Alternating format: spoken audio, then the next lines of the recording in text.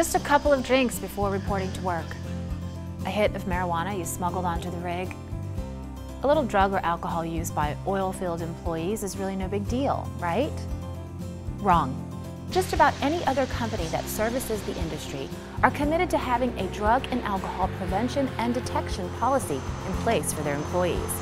Any individual failing a test for banned drugs will be considered to be under the influence, and in almost all cases will be denied employment or removed from duties that affect safe operations.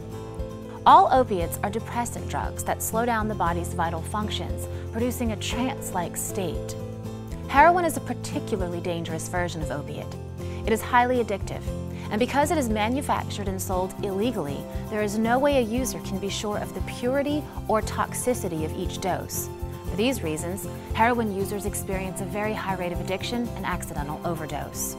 A clear company policy statement in combination with training of supervisors and managers will allow for the identification and intervention of drug and alcohol-dependent workers in a manner consistent with law and good human resource personnel practices.